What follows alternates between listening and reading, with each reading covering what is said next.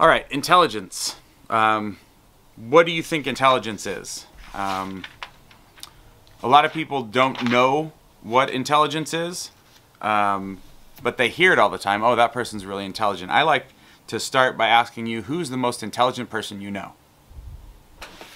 So, I'll sit here and I'll wait for the students, if I was in lecture, to tell me who's the most intelligent person they know.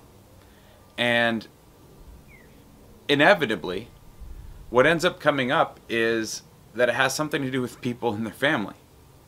And I find that interesting.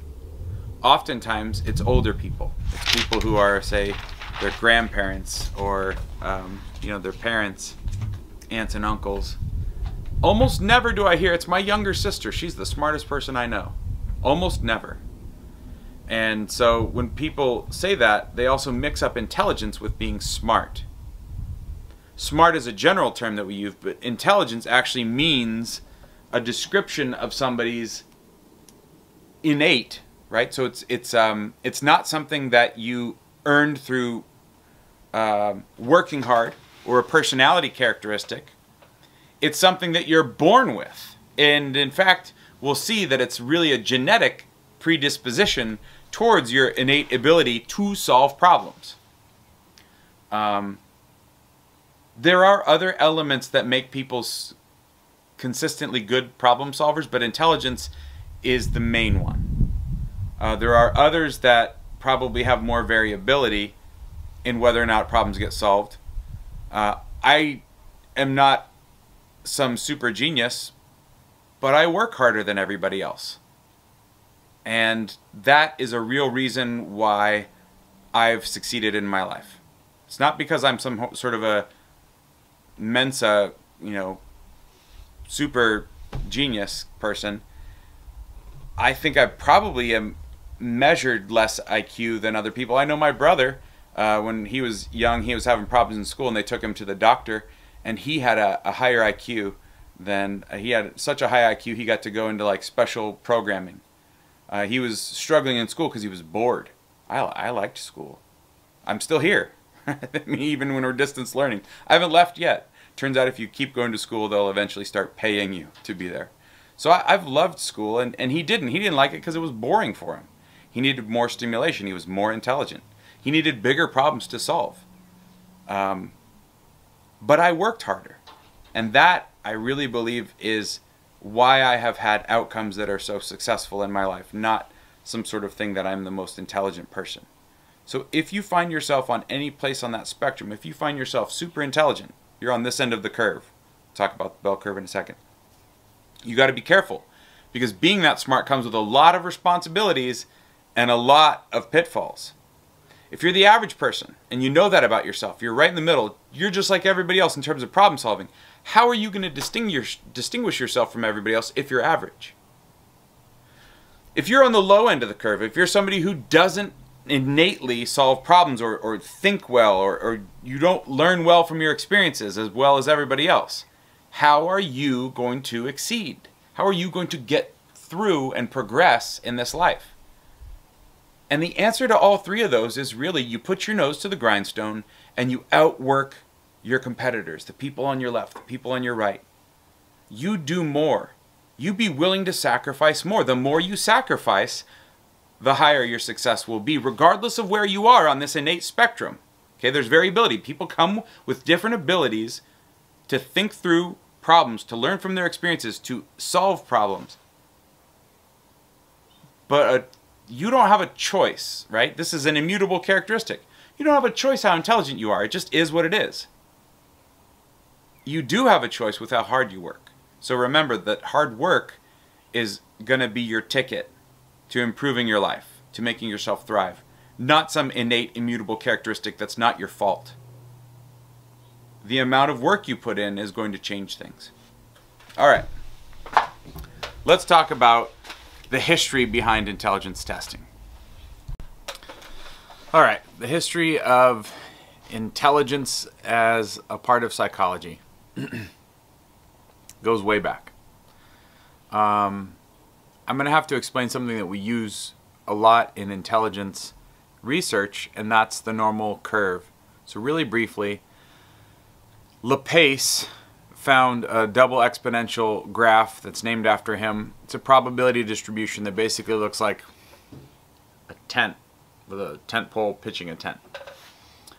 Later on in the 1800s, piggybacking off of Laplace's work, Gauss, a German mathematician, used a continuous probability distribution to form what we now know of as the normal curve or the bell curve. That is that it's got a probability density below it, so it's really helpful for large populations to be able to predict within that. It's a statistically helpful thing. Many people are upset about the normal curve and intelligence overall, but I want to divorce today's critiques of those who went before us and their foibles and their errors, and I want to focus on what they gave us that's helpful and beneficial. Turns out there were a bunch of bigoted, sexist, racist people in the past, and they did bad things and they had bad ideas. But it also turns out that however woke we are right now, however much we think we are being considerate of all, kind, compassionate, truly treating each other as equals now, just wait until our great-great-great-grandkids come back and start looking at us, seeing how we've done things. So be careful about how you criticize those who lived in a different context than you in history. The idea of measuring intelligence had been bantered about a lot, but intelligence testing didn't really get its start until Alfred Binet and Theodore Simon in France were commissioned to assess the capabilities for learning of French school children.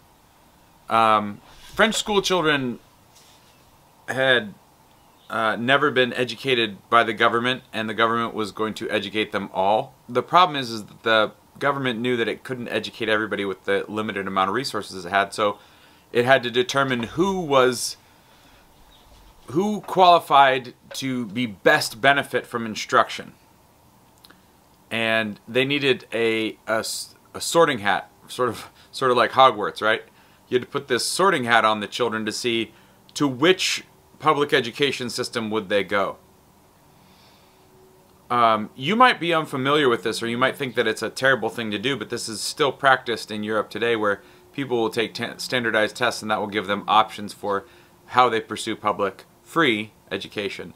Here in the United States, you could fail out of high school, never graduate, and then go to a community college for free if you were financially in need of it, perform well at that college, and be admitted to Stanford, Harvard, UCLA, and graduate from there summa cum laude, go on to a professional career, or move into any of the graduate study programs. You could start off really bad and make it. Not a lot of people do. Very, very few people ever get to a position where they can take advantage of the system that we have set up here. In fact, the European system of education probably benefits more people, but we in America like our story of those who can pull themselves up by their bootstraps and effectively change their lives. We like that legend, that myth, that narrative. That's very American. Alfred Binet and Theodore Simon, however, wanted to classify children with their capacity to learn so that you could put kids in highly fast-paced learning environments or in very slow-paced ones where there was less expected in terms of outcomes in the same amount of time put in. They developed a test that was the first intelligence test really used, and the French government used it to figure out which children should go to which schools. So, there's that. The army then used a modification of it when they had to onboard tons and tons of men in World War I. It's called the Army Alpha and Beta tests. They tested these people and basically found whether or not they were capable to do complex cognitive work. This was its first use en masse in the United States, was the Army Alpha and Beta test. Later, the Stanford Binet test, so it was Alfred Binet's ideas done at Stanford, they developed a test for children in the United States and adapted it for adults. And they learned from the past mistakes, and it was a greatly improved psychometric tool. The Stanford Binet test later was taken over by the Wechsler Adult Intelligence Scale as the premier or the most widely used and accepted form of a standardized test of intelligence. If you have not taken the, I think it's in its 4th edition now, the WACE 4. Maybe it's 3rd still. No, I think it's 4. Yeah, it's 4 and not 5th. They don't have the 5th one yet. The WACE is the just gold standard for intelligence tests now.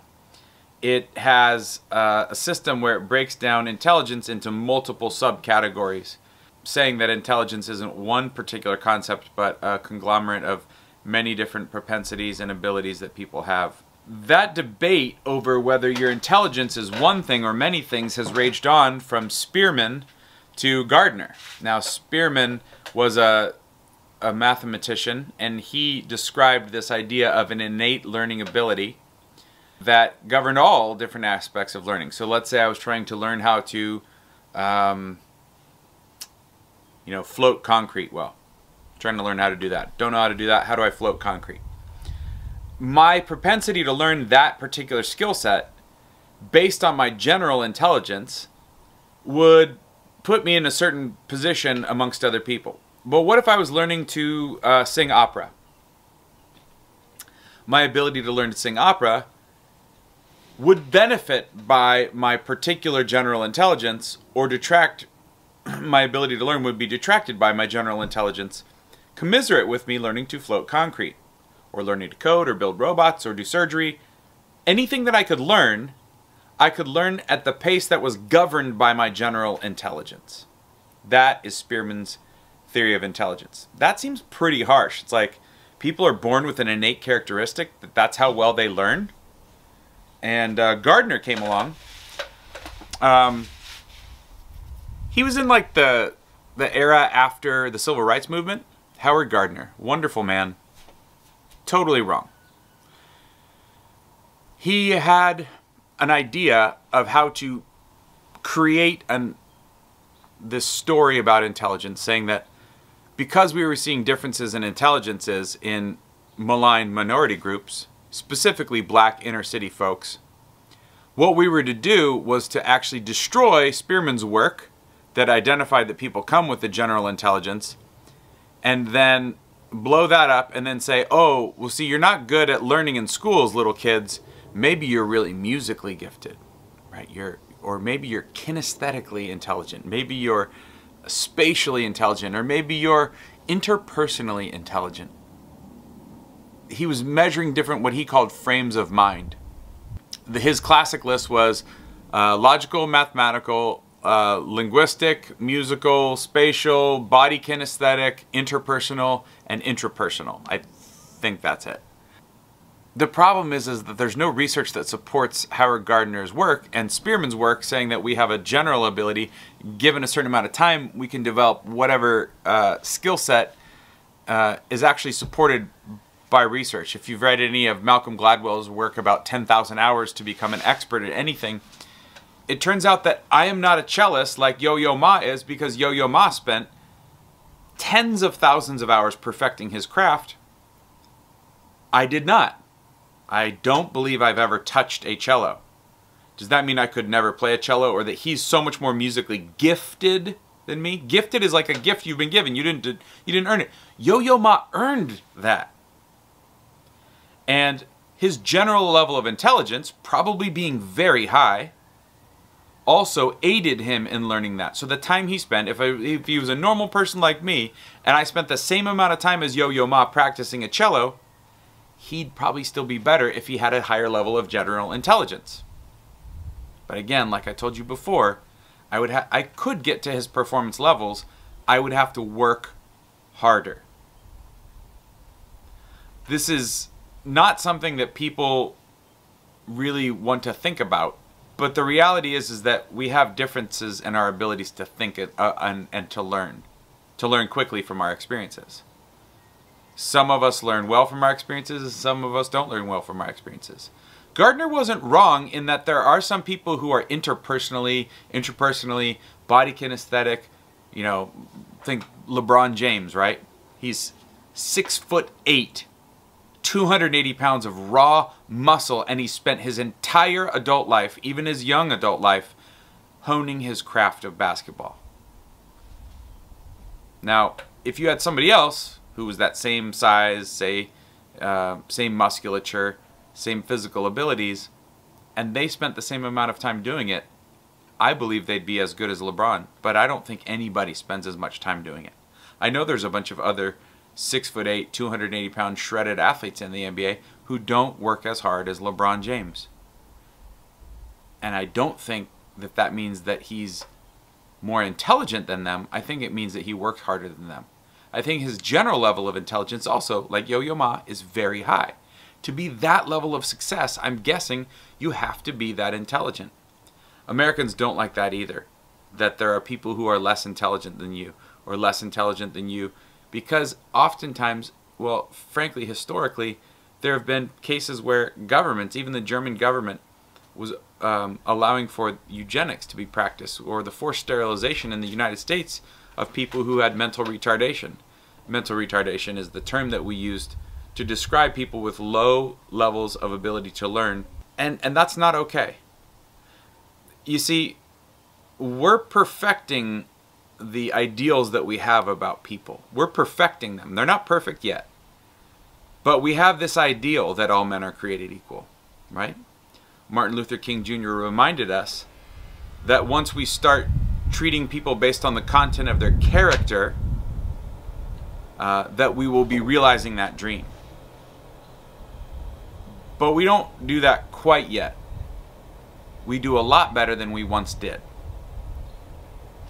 It used to be that people were maligning folks that had mental retardation, saying that they were less valuable as humans. And while they are not good at learning from their own experiences, they will struggle in school, they will not be able to hold a job like a normal adult. Their value functionally as a human should be never challenged. They are worthy and dignified as humans. In fact, our entire country is based upon perfecting that idea, that each individual is a sovereign, that we should look into them and we should see the imago Dei, the Buddha inside, for those of you from Eastern religions. But this is something that's very fundamentally true. Every person is equal on their value as a human. They should be treated justly under the law, equally. But that does not mean that every person is capable of learning the same, nor does it mean that people groups are equal in their ability to learn. We conflate equality with everybody should be the same, but you don't want everybody to be the same. You don't want everybody to have the same abilities. Life would be extremely boring, and diversity would be nullified, right? We don't want to eliminate diversity, we should celebrate it. And that includes celebrating people who have different cognitive skill sets.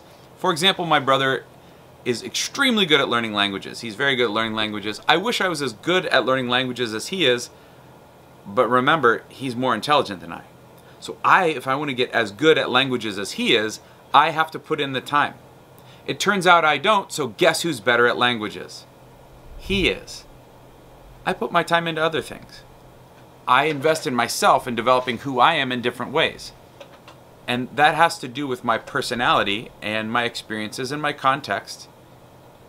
But my general level of intelligence also implies that I will have less return on my learning investment than someone who is more intelligent than I.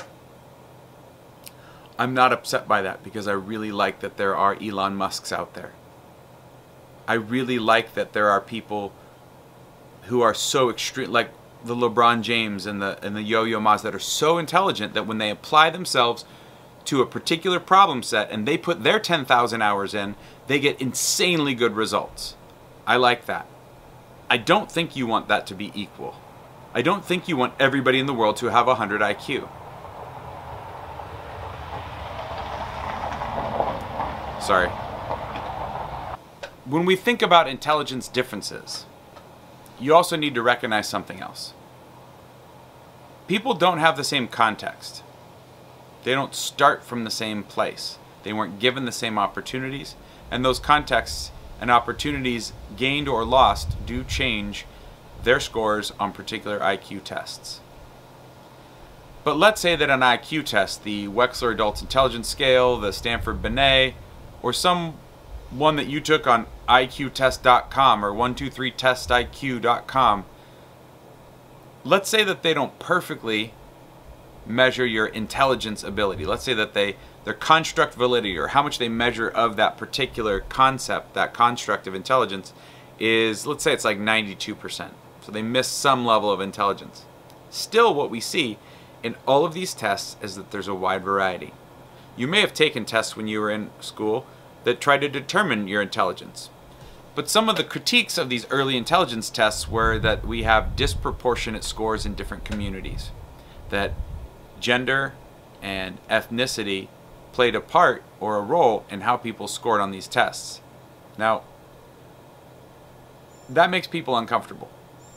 But I'm here to tell you an actual test fact about intelligence tests. Females score higher than males on average on IQ scores. Is that sexist? No, I'm not saying that females are more valuable than males. I'm not saying that they should be given opportunities and males should not be. I'm saying nothing of the sort. I'm literally stating that females score higher on average than males on intelligence tests. Now, I could leave it at that, and you might be like, yeah, go women. Or I could explain more of the subtleties of distributions of IQs and show you that, in fact, while the average female scores higher than the average male in general, the curves have different distributions such that males have more of a platycritic distribution. That means that it's got more diversity and more broad spread out of IQ. It means that basically there's more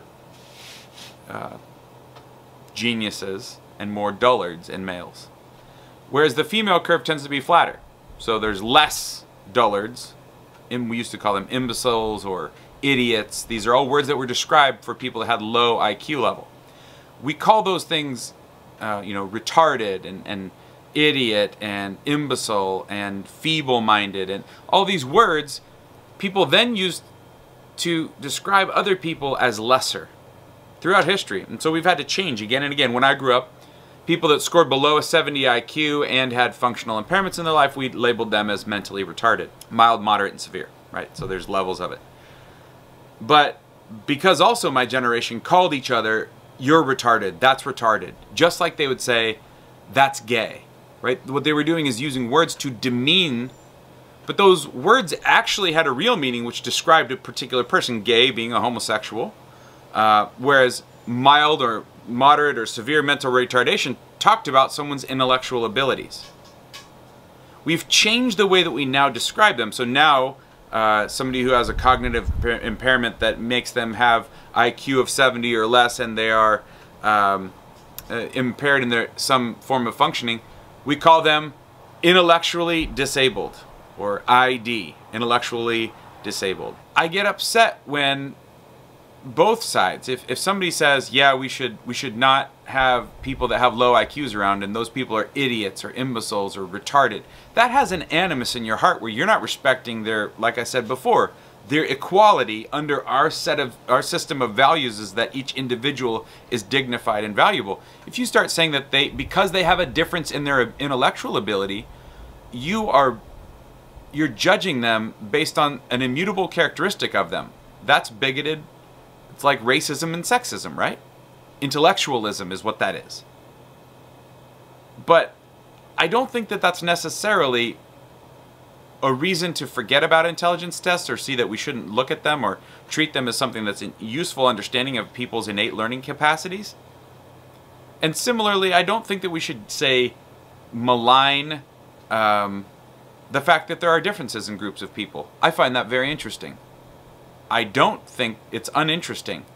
My professor, Dr. Thomas Parham, who is a world-renowned black psychologist, told a story in our class when I was at UC Irvine, and he described it like this. Imagine that there is, in the 1960s when the Stanford Binet comes out, there's an intelligence test question, and it says, 3 birds sitting on a fence. There's a fence. Can you see that fence out there? There you go. Oh. 3 birds are sitting on a fence. Right, so 1, 2, 3. And a little boy comes by and throws a rock and hits one down. How many birds are left on the fence? You would be best to answer that there were 2 birds left on the fence, because you understand that this is a real math question, right? This is not a question about a real fence and real birds, but this is an intelligence test question. And so you're meant to say that 3 birds, take away 1, it's 2 birds left. That's how that question's set up. If you've been in school all your life, you've been acculturated to this level of stories for math problems. But let's say that you haven't been given all those opportunities. Let's say that because of whatever circumstances you've got in your life, there's 2 little boys. And let's say one little boy is a black boy in the inner city. And he's being raised by his grandmother. His parents have been imprisoned. She's very poor. His grandmother's very poor. He lives in public housing. There's not a good school in his district. He goes to a school where he's scared all the time. The teachers don't care. They're threatened by their administrations for not raising the scores of the students. He is taught to the test and never actually taught the functional components of what he's learning. He's scared all the time. He's hungry. And he goes to take that test. Now this kid who's been neglected, been out on the streets, understood that when little boys throw rocks at things, birds, animals react. What does he answer? How many birds are left on that fence when you throw a rock and hit one of the 3 birds down? There are no birds left on a fence. If you throw a rock and hit a bird off of the fence, the other birds and their survival instincts will scatter. Now, who's smarter? The little boy raised in affluent community that has all the advantages, loving, stay-at-home parent, stay-at-home mom, a successful professional father, great, nice, kind siblings, good neighborhood, opportunities for expansion, socialization and learning at a good school with teachers who are innovative and care. How's he going to answer that question? He's going to know that the answer's 2, because he's been acculturated to understand that the question that's being asked is about math, not about birds. Dr. Parham really got through to me about that, is that we have to be careful with what we're testing. Now, is an intelligence test racially biased because little Johnny from the hood and little Johnny from the hills score differently on that test? It depends on your perspective. Currently, everybody's telling you that every time you see racial disparities or differences in ethnic peoples, that's somehow a result of some boogeyman named structural racism. Unfortunately, what that does is it makes us not address any of the issues that could solve that difference, that could change the scores on those tests. We aren't actually addressing issues that are making little Johnny worse at a particular test, or making little Johnny better at a particular test, because we're not addressing that there are different contexts in which they're raised. Now, context doesn't mean your destiny. Whenever you hear people complaining about a single thing, let's say intelligence tests are biased. Okay. What should we do about that? Remember the thinking? The ideology says throw them out, get rid of them, because there's differences where we don't want differences. A thinker says maybe there are differences, maybe they aren't. What can we do about that? How can we investigate? How can we know people better? That's the scientific, psychological perspective that's healthier, rather than the one that says, just get rid of them. All right. One last thing. There is a group of people who have been employing strategies to continue eugenics. It's on a different scale, though. Eugenics is that idea that you get rid of, right? They had the early 1924. There was these forced sterilization of people who had mental retardation at the time, is what it was called. They would make them incapable of having children. But we got rid of that. That was unjust. Nowadays, what we find is sometimes it's done subtly. Sometimes these genocides of people who have low IQs is done subtly. For example, a big celebration happened in Iceland when they said, our country's finally free of Down syndrome, because what they did is they did prenatal testing and aborted all of the fetuses who had Down syndrome. Down syndrome is a trisomy. It's a genetic abnormality that one of the consequences, one of the cognitive sequelae of it is IQ that's low, that's in the intellectual disability range. But Iceland's gotten rid of all those folks. They don't have them anymore because they selectively aborted fetuses that had Down syndrome. That's the type of thinking you need to look out for. Not the type of thinking that says there's a difference between groups, but one that says we start judging people based on their scores on a particular group. Folks who have Down syndrome have low IQs. But do you think that that removes their intrinsic human value? That level of thinking I have a problem with. That level of pursuit of ridding our world of people who have an intellectual difference, a diversity of intelligence, that's what leads us to the Nazis. That's what leads us to people who want to remove an entire group of people based on an immutable characteristic about them, whether it's their nationality, their sex, or their intellectual capacity. You have to be careful about this. Sounds great, right? No more babies with Down syndrome. At the cost of whom? If any of you know somebody with Down syndrome, I want you to think about this right now. Would the world be a better place without them? Every time I think of my friend who I know that has Down syndrome, or the people in my life who I've known that have Down syndrome, it brings a smile to my face because I know what a joy they are to be around. This world's tough. This world's full of nasty and brutish things, as Thomas Hobbes says. But whenever I'm around my friend with Down syndrome, I feel happier. That person brings joy wherever they go. Do you want to remove that, even though that person isn't somebody that I would engage to help me solve the New York Times crossword puzzle? There's something very valuable about diversity. And if we start having an attitude where we want to rid ourselves of it, right? Let's get rid of the people who have really low IQ. Or you know what happens often in genocides? What happened in the cultural Great Leap Forward in Mao's China?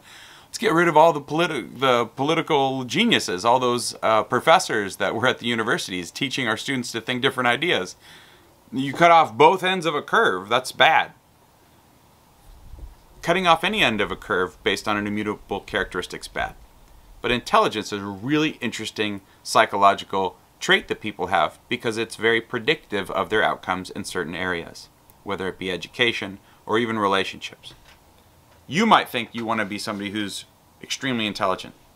But when we actually look at people who have extreme intelligences, while there are advantages, there are also disadvantages. In fact, the more capable you are of these sort of existentially large thoughts about life, about the universe, the more capable you are of being disappointed by your own efficacy in them.